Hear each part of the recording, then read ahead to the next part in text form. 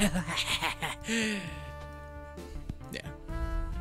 It's just me. My brother told me in order to entertain, to really pop off on this platform, I have to bring something entertainment-wise that other people don't bring. Hence, my bod.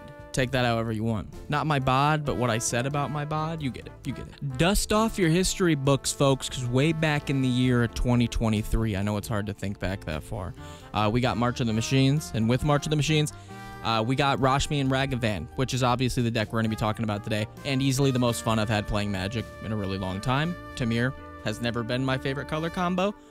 It's now my favorite color combo. Funny how experiences work, you know? If you don't know what this She-Simian does, allow me to explain it to you.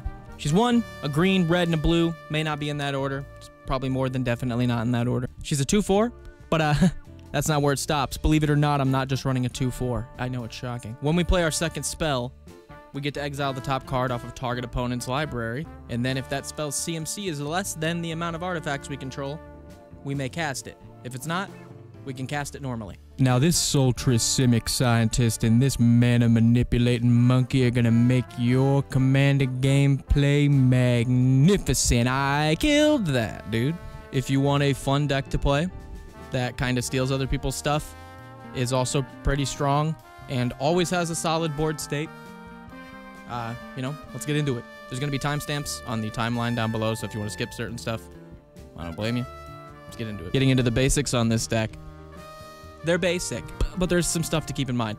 Starting off with mana ramp, it's really important to keep in mind that if your mana ramp can come from an artifact source, that also doubles in helping Rashmi get her trigger off more consistently. So mana rocks like Mind Stone, Wayfarer's Bauble, Soul Ring, Arcane Signet, those are all very good in here. You'll also notice that a lot of the mana ramp in this deck that aren't mana rocks just make artifacts. We've got like Gala Greeters and Gilded Goose and some other G words that make tokens. Relic of Legends, Coalition Relic. You got all the classics. There's a couple stragglers in the mana ramp category that I guess I can talk about. There's Cursed Mirror, which is just a straight up mana rock. It copies something, it gives that thing haste, keeps being a mana rock afterwards. It's an artifact. Case of the Locked Hothouse is another one that I've been running in a lot of my decks. It seems weird in this one, but it actually works. It lets you play an additional land on your turn. It's solved if you have 7 or more lands, which is like very easy to do in Commander. And then once it's solved, you get to play enchantments, creatures, and lands off the top of your deck. And I know what you're thinking. You're like, your deck's about artifacts. That's like the one thing you can't play. Most of my artifacts come from creatures, so it actually plays really well in the deck. And then the last specific note that I want to hit on mana ramp is Crime Novelist. New card. It does ramp, but it also like can take over a game by becoming huge, giving you tons of combo mana. I don't really have any combos, but still, you can threaten it, dump it into a ton of bombs. This thing's just a win con, but it's also mana ramp. I figured I'd bring it up here. All of our treasures, all of our clues, everything we crack turns into a red mana floating. And our little guy getting bigger, dude. His book's popping off. He's on Oprah's book list. You know, I think he's doing good. Removal in this deck's like super straightforward. I really don't even want to spend that much time on it. There's like 1 or 2 cards I really want to dive into. Here's a list of all the removal that's in the deck. The specifics that I want to talk about, though, are Memory Lapse and Horned Lock Whale. They're both counter spells, but it puts the spell back on the top of its owner's deck. So in Rashmi, we can counter something that we really, really want. Moving on to card draw in this deck, I normally don't brag much, but the card draw in this deck, it's pretty okay. It's pretty good. We got the classics. We got Rhystic Study. We got Lorien Revealed. We've got Guardian Project. We be popping off. They do really well, obviously. But it gets spicier, all right? If you don't like the Caliente, if your Scoville capacitor is all out of whack, you might want to just back out. You know what I mean? Deduce just rocks, dude. Sounds like gibberish? Maybe. A 2-drop that lets you draw a card at instant speed and then create a clue token. You're getting a potential 2 draws out of it, and you're getting an artifact on the board with Rashmi and its instant speed. This thing's just like great. Professional Facebreaker could have probably gone in the mana ramp section, but I end up using it more for its card draw, as like every time we attack someone and deal damage, we get treasures, and we can sack treasures to impulse draw with her. Paired with Rashmi, you know, you can see how it gets kind of out of hand. It gives us a lot of draw. The Reality Chip, not much to say. Artifact, lets us cast off top. Falls off if someone board wipes and it's equipped. It's really good. Treasure Map was one that one of you guys recommended to me. I can't remember who. I normally can throw out CV, and that's normally correct because he recommends a ton of awesome cards. It's cheap. It fixes your draws. It spits out a ton of treasures when it flips, and then it draws you cards for treasures as a land on the back. It's great. It's honestly like super good. We've got OG Rashmi Eternity Crafter because like it's just good. It does kind of the same thing our Rashmi does, except like flipped. It does it to us and it does it on everyone's turn. Akal Pakal. I did not cast a spell on you, so like don't worry. It's just a really good card. Again, one of you guys recommended it to me, and like this chick just fucking like she's really good. At the end of each turn, okay, if an artifact entered on our side, we get to look at our top 2, put one in the grave, one in our hand. Huh? We just get really good card draw and card fixing for artifacts entering. I think we could probably do that, honestly, with this list. I think that's a doable thing. Speaking of the Thunder Junction pre-release, we pulled Loot. Look at him. He's just cool, man. I like him a lot, and he's cute. He lets us impulse draw at the beginning of our turns for the amount of permanent types we have that are non-lands. We have a good 15 enchantments, tons of creatures, tons of artifacts. Really good. Don't let DJ Khaled find this card, okay? He's too precious to be invited to one of those Diddy parties, okay? Look at him, okay? I know he's all into keys and shit, but not this one, okay? This is ours. We also run Ponder, Preordain, and Opt with Rashmi's trigger happening on the first spell we cast. If we don't happen to have enough artifacts to cast the spell we hit for free, playing a 1-drop like Ponder or Preordain as our first spell for turn leaves us a lot of extra mana open, so we could just hard cast the spell. Let's talk about board wipes. Ixodron, Blasphemous Act, Vandal Blast. You got it? Cool. Let's get into the fun stuff. This deck's #1 thing. Keep this in your mind, okay? If you're building your own Rashmi deck, if you want to build this list and pilot it, you're trying to make as many artifacts and flood your board with artifacts as fast as possible. So I thought, you know, best first place outside of basics to get into is the add artifacts section, which is just cool. Let's get into it. Now in these sections coming up, I am going to be breaking down all these cards. I'm going to be nerding out over these cards. Okay. So again, if you want to use the timeline, go for it. Up first is Arterial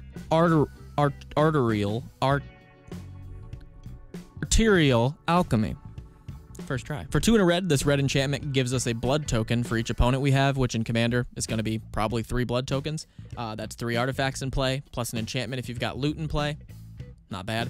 It also turns all of our blood tokens into equipments. For 2, you can equip to a creature and give it +2/+0. It does a lot. It gives us 3 artifacts. It gives us an enchantment on board. It gives us card fixing if we want to crack those blood tokens. It gives us buffs if we want to equip those equipments to our creatures. It's pretty great, honestly. I really like this card. Atsushi the Blazing Sky. Maybe not going to nerd out over it as much. Really love the card. It's just straightforward how cool it is, though, and how good it is. It's a 4-drop. It's trample. It's flying. It gives you treasures when it dies, or it draws you cards when it dies. Impulse draw, but still, in this deck, just good. Like it a lot. Captain Landry Storm, like, eludes me, dude. Every time I look at this card, I'm like, you could be an uncommon. You're not that good. And then I play with it. And I'm like, you're really good. It's so strange. It plays very well. It's really good. It's an early game thing. It comes in, it beats people, especially in a 4-player format when you have 3 opponents to choose from. There's probably going to be one deck that's like a Spellslinger deck or a deck that doesn't mind being swung at. So you can just milk that person. Pause. For some treasures. Not bad. Chrome Host Seed Shark. Say that 3 times fast. Chrome Host Seed Shark, Chrome Host Seed Shark, Chrome Host Seed Shark. Give me something else. Give me something harder. This is another one you guys recommended, and it took me forever to realize it was a creature because it reads so much like an enchantment.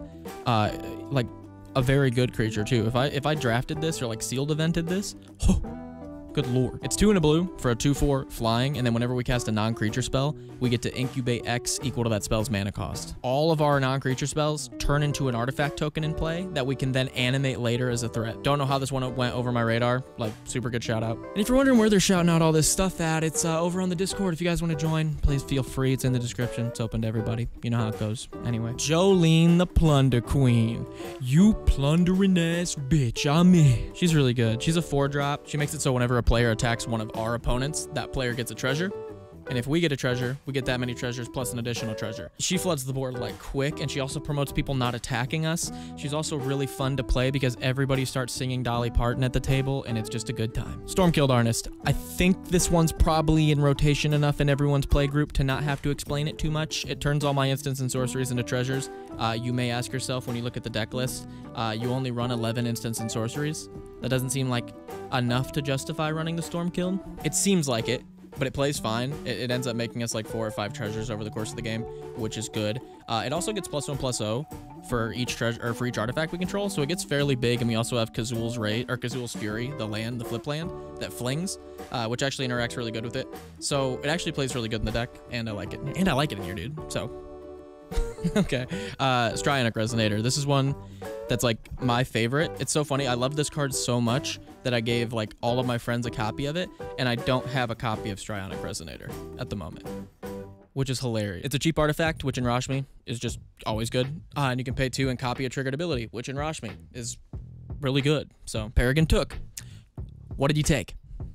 I'm not sure. I'm gonna guess some people's food by how the card reads. He's really good. Whenever we make tokens, we get to make those tokens plus an additional food token. Jeez. Floods the board with tokens very quick, very early. If we need to gain life, we can. We got the Urza. I'm pumped. I've been waiting for this thing to drop below like 10 bucks. It dropped to 11 bucks, and it activated my neuron, and I was like, that's close enough. He's really good. A 4-drop. He makes a construct when he comes out. He makes all of our artifacts able to tap for a blue. With Rashmi, we're going to be playing some big stuff off top if we hit it. I'll tell you that much. He also lets us scratch a lottery ticket. We love scratching lottery tickets. Too strong, too fun to not include. Also got the cool art. Some people don't like this art, I guess. Again, I'm going to bring up the old Thunder Junction pre-release we went to. Super fun. Pulled a bunch of stuff that was really good for this deck. This won't be the last time I bring it up, but this will be the last time I bring it up in the add artifacts section. We've got World Walker Helm. I thought it was World Waker Helm. I got excited. World Walker Helm. It's all good. Again, kind of like Peregrine took, except cranked to like 12. Whenever we make artifact tokens, we get an additional map token in addition. If you don't know what a map token is, I don't blame you. They're kind of like niche tokens. You can crack them to make target creature explore. And then what else does it do? Oh, Lord. I almost puked in my mouth. 1 and a blue to tap it. Make a token of another artifact token you have. I'll take another one of those Urza constructs. And then another one of those Urza constructs. And then another one of those Urza constructs. Hello. Uh-huh. Yeah, I should be able to do that. Yep. Not a problem. Make that 5 Urza construct tokens. This thing's nuts. It is such a good card. Adrix and Nev. Insane. It has ward, it protects itself, and it doubles our token output. You can see how like you can cherry pick pretty much 2 cards out of this entire section of add artifacts, and it goes insane together. It's like an oiled machine. Is it well oiled? You tell me. It just cuts to a complete shot of me, no clothes, slicked up like a baby. That'd be rough stuff, dude. This is a small section. It's called Peak. I don't know what else to call it. It's cards that will let me know what's on the top of people's libraries, because that's really good with Rashmi. The Lock Whale and the counterspell we talked about, Memory Lapse, I think is what it's called. Both put stuff on top. Counterspells that put the spell on top. Then we can hit him with Rashmi with her trigger. It's really, really good. Also got one other card that does stuff like this, so I guess this is where I'm going to throw that in. Lantern of Insight. We got the cool foily version. It's from a really cool set. It's a 1-drop artifact. Like we said, Rashmi loves 1-drop artifacts. Makes everybody play with the top card of their library revealed. Rashmi loves that. Now we can pick whoever has the best thing on top and just steal it. All right. We're getting to the part where you all skipped on the timeline. I get it. The win cons. Let's get into how the deck wins, what we're doing. I guess we'll just go down the list. First, we got Hellkite Tyrant. It's a big, scary dragon. It's from Old School Commander, and I kind of have a sweet spot for it. If we control 20 or more artifacts on our upkeep, we win. Not that hard to do in this deck. But ain't that the way of a casual win con, huh? Emoti is a weird one that unexpectedly, like, wins a ton of games. I guess not unexpectedly. You just, like, throw it in, and then you're like, yeah, that makes sense. Gives all our stuff that costs 6 CMC or more Cascade. which when we're ripping off the top of everyone's deck with Rashmi and Ragavan, maybe we have a Lantern of Insight in play. We can pretty much always be picking 6 CMC or higher if it's an option, and then we get to be cascading off our own deck while we're stealing stuff, chaining into more artifacts so we can cast even bigger things if we hit it. It goes really well. I like it. Brutaclad was another one. We were actually, there was a live stream we did where we were looking for win cons for this deck. One of you guys recommended Brutaclad. Super good recommendation. I'm pretty sure it won me a game the other night. It makes a 2/1 mirror on our combat, and then it turns all of our tokens into a copy of another token we control. So we can turn all of our treasures, clues, bloods, foods into 2/1 mirrors. We can turn them into the Urza's Construct tokens. 1 second. Yeah, we already did this bit. And then you just bash face. It's really good. Kappa Cannoneer might be my favorite card in the deck, if I'm being honest. It's definitely my favorite win con. It's a giant turtle with ward like 4, I think. Let me make sure I'm getting that right because it's such a ridiculous number. Yeah, ward 4. And whenever we have an artifact enter, it gets a 1/1 counter, and it's unblockable until end of turn. This thing gets insane. Again, you pair any of those 2 from the add artifacts list with this card, like, you can win games fairly easily. And I love turtles. And finally, we've got another Thunder Junction Bomb. And this easily is the second favorite card in the deck, easily. Might be my favorite card in the deck, and the other one's my favorite win con. Explain that one to yourself. I know it makes no sense. It's my brain. We got Breaches the Blastmaker, and tell me this literally isn't made for this deck specifically, okay? Whenever we cast our second spell, stealing something with Rashmi. Sorry, that's something in my throat. We may sacrifice an artifact. The treasure we get from Rashmi. Jeez, that is, we may flip a coin. If we win the flip, copy that second spell we just cast. We just get to copy the stuff we're stealing with Rashmi if we win. Okay. If we lose the flip, you may deal damage equal to the CMC of that card to any target. We still get to steal the thing and then just fireball someone for its CMC. Man, losing the flip sucks. It is insane. He's so good. He's actually, like, perfectly made for this deck. He might be the MVP card in this deck. You know what? He is. We're putting it on him. Right there. Gut reaction. He's the MVP card of this deck. He's made for this deck. He wins games. He's, like, cheaply costed. Comes out right before Rashmi and Ragavan do. He's also a little monkey goblin. He's just good, man. Feels illegal to play this guy. You know what I mean? Cuff me, dude. I'd be on that. What are the charges? Enjoying a magic card? Enjoying a succulent magic card? Yeah, I bet, bud. If you're interested in running this deck or building a deck similar, deck list is down below. Link. Go check it out so you can get an in-depth look. Also, here's all the nerd shit. If you guys are into that, like CMCs, test your hands.